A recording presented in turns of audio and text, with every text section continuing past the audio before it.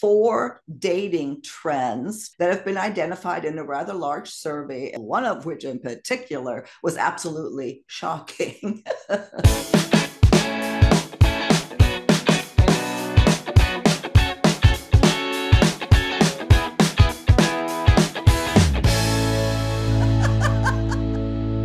Thank you so much for joining us again on Second Act TV. Want to welcome back Joni Caldwell Lerner, the motivational coach and podcast host. We'll talk about your new upcoming podcast in a little bit. Joni, thanks for being here again.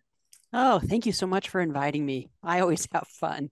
Well, let's have some fun today because it's definitely a fun topic that I run across here. The headline, dating trends always catches my attention. And these are 4 dating trends, 2023 dating trends that have been identified in a rather large survey, again, among the major sites. And one of which in particular was absolutely shocking. But let's go through the first 3 that are interesting. Didn't quite blow me away, but interesting.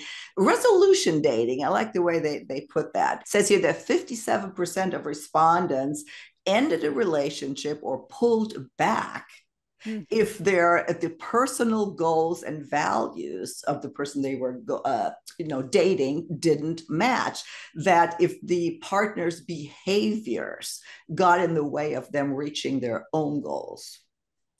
Oh, wow. That feels like a couple of different points, because when you say values, you know how I feel about that. When we live by our values, we are way more likely to be successful and happy. And we have to figure out what are our values. And then if the values are not aligned, let's say I come in and kindness toward people is really important to me, and this person is mean to people, that's really not aligned. It's a huge red flag. So the values really do need to be aligned.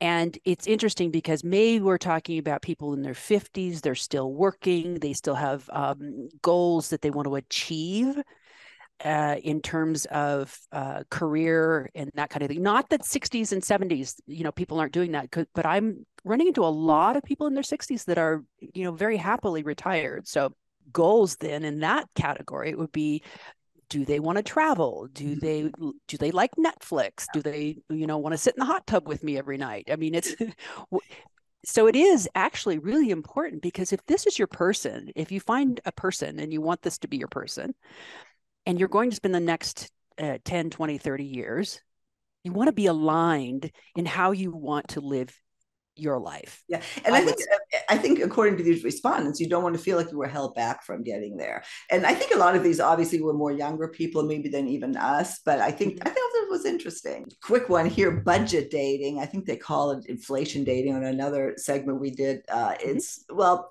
It says here to expect more monogamy, but not for the reasons you'd think. That over 61% of singles prefer dating one person at a time because, it's to save money. It's cheaper. Now, if that has on a budget, I only get to date you. Yeah, if that has a good influence on maybe taking it slower or focusing on one person, that's a good thing, right? Yeah. I mean, I'm being silly right now because you know me, I like to laugh, but budget dating is a thing, inflation dating, and yeah, it's really smart to be smart about money anytime. Yeah, no, I agree. And if it leads to monogamy, even all the better. Yeah. I thought it was an interesting point that they related that. Yeah. Here's another one that I like. I know people have different opinions about this, but that especially after COVID and being on the internet so much, is that long distance relationships, LDRs as they're called, that they are way on the rise. So expect long distance dating to be a lot more commonplace. What do you think about that? I think they're probably quite correct. I love all these acronyms. So some people are very satisfied with an emotional or intellectual connection over Zoom or in conversation and then meeting up every now and then. If that works for them, awesome. If one of their 5 love languages or their primary love language is touch, that's going to be a problem, right? So it's really about, does it mesh? Does it work for both people? And then are you able to take trips together? Or in other words, there's a hybrid dating coming on. Yeah, I think especially at this time when we hopefully are a little bit more flexible. Not all of us are. I totally get that, but there's a lot of retirement in our demographic. Why not be open to if you really like somebody who lives across the country? There's ways to get together. That you can even move if it comes to that. But maybe if you're really having fun talking with someone, don't just shut that off. I think I'm all for it. I think it's good. Now here, the last one, Joni. This is the shocking one. I don't know how I feel about this. Well, I thought I knew how I felt, but the more I think about it, I don't know. Virtual relationships. That 33, and I'll read this, of respondents said they planned on using the metaverse in 2023. 33 or 33%? 33%. So one third of all people. Now, I'm going to assume that these are younger people. And I don't even know if this will ever apply to us, but how this is growing to me is shocking because all the major dating sites are developing this. Do you know, do you know about the metaverse? Do you even know what I'm talking about? Of course I know what you're talking about. So what you said was virtual relationships, which I think would be different from virtual dating. So if you're only having a virtual relationship in the VR world, to me that's a little I will kindly say out of balance. Okay. Let me clarify that because it is about dating. That there are people, they said that lots of people are having, and these are younger people, by and large, having virtual relationships, but that the dating sites like the Match Group, like Tinder, like Bumble, they've all caught on that this can be applied to meeting people and then eventually going, in IRL. In real life, that this could be a way even to take out some of the stumbling blocks, of people who are shy, people who have trouble socializing, etc. You're hidden behind an avatar. You can go on dates with this other avatar that somebody else created, get to know this person without ever seeing them or actually speaking with them. I believe there might be some differences there. So it's a variation on a technological theme over the last many years, right? So you could be in a virtual relationship through text and through email and never meet the person, never see the person. I don't think that's healthy either. So let me just say, so what they do is they meet on the dating sites. And if they match, they feel like, and they decide together to go into a place where it's just them and they could go on a date or what have you. I think it's a fascinating concept, to be honest with you. I happen to have a VR set because I love Oculus. And I also now live in a place that has 4 seasons. So if I want to get cardio, I am like a Jedi Knight. It's all this music and lights and the thing, and it's exciting and it's really fun. But I don't live there. There are some people in virtual reality where they'll sit there they'll forget to eat, they'll forget to drink. These are the younger people. Now, to answer your question, I haven't dated this way, but I would try it. I would actually try it, not as a substitution. So I would want to talk to the person, and we've talked about the evolution of online dating. So you connect, then you're texting on the thing, and then and the emails, and then you see each other, and let's say it's a long distance. If it's not long distance, you meet up for coffee, and then you meet up for dinner. So there's a progression that happens. And then if you decide, if you both have a VR set, hey, let's go on a hiking date. Let's go on, because you can get to, as you're saying, maybe some people are shy, or maybe they are long distance relationships, or maybe it just sounds fun. So as a complement to the dating process, I think it sounds pretty cool. Now, the metaverse, like this, if I could get rid of all technology completely, I would. That's how I actually feel. But I don't. I live in a world, it's 2023. Like, how weird is that already?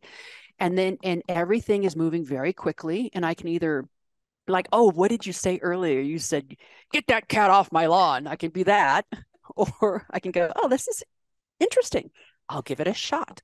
It's well, again, when I first read this, I said, "Oh, you got to be kidding! What's this world coming to?" And I did, "Oh, I'm that old person." And then the more I think about it, I mean, this isn't going away. It's Right. kind of like people who hate online dating. I'm never going to do it. Well, yeah, there's ways to work with it to where it is good. You just have to adapt to it. And I really think this is something that maybe our age group won't have to, but certainly our kids and their kids, they're going to be doing this. And one of the benefits that they mention is like the metaverse, like social anxiety, geographical restrictions, like the hiccups of traditional dating kind of go out the window. Yeah. In all seriousness, we were just talking about an article the other day about young men are not in relationships. Like there's a huge percentage of young men who are not in relationship, not getting married. Why is that? Well, women are changing. They don't need the financial part of it. Maybe that's it. Or maybe it's the technological part where they are just, in this world.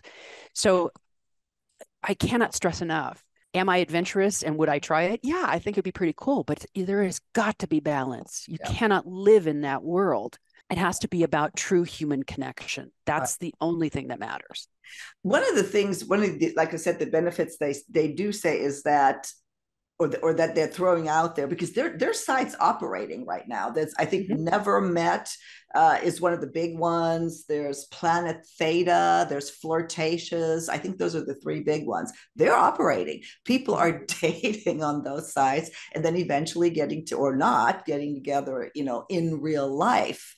I would love to hear from our viewers what they think about this because again, one of the benefits, as I was starting to say, is that you're meeting a personality. You're not being, it's not photos. And that's one of the big complaints right now with dating sites that, it's just pictures, everything. If you don't like the picture, you go right by there. That this does present a different way. Again, I'm not sure how I feel about that. I look forward to the comments. Yeah, and I would also, maybe a segment down the road when this is more fleshed out, and more utilized, like what are the red flags about it? Because online dating, it has red flags. So I would say if anybody tries, just be really protective of your information and, kind of investigate first. Well, you brought up a good point, and identity and trust is absolutely that's another. Just like on dating sites right now, the scammers, there will be scammers in a metaverse as well, and then harassment. That's very much a younger thing. I think I don't know if older people maybe they do, but I know harassment period online is just horrible for the younger generations. Yeah, my avatar would probably punch him in the nose. Well, anyway, dating in the metaverse. Interesting concept. It's definitely not. We're not in Kansas anymore. That's two zingers today for you: the cat lady and the Kansas. I love it. You're funny. I really do want to keep my mind open. I'm never going to change. You have to, in order to have a relationship, you have to be in person. I think that I don't know. I think maybe that might be changing. That the whole thing with actually being in person might, who knows what's going to be like in 50 years. I'll let you close. Maybe something more positive. There's an old saying: contempt prior to investigation. So I want you to think about that. Are you not dating because you have contempt prior to investigation? Or are you not online dating for the same reason? And then the metaverse for the same reason. If you have contempt after you've tried it and given it a real honest shot, then so be it. But don't close yourself off from living a full life because you're up in your head and you've decided things are a certain way. Be open. Be 1% open. 1 tiny percent open. Okay, I'm done. I can't agree with you more. So thank you, Joni. Interesting topic. I thought it's the trends are shifting. So we will link to all of your information as usual. Your new podcast that's coming up, Wake Up with Joni. I'll put a graphic up forward. Looking forward to that. And we will see you on our next segment of Second Act TV. See you then.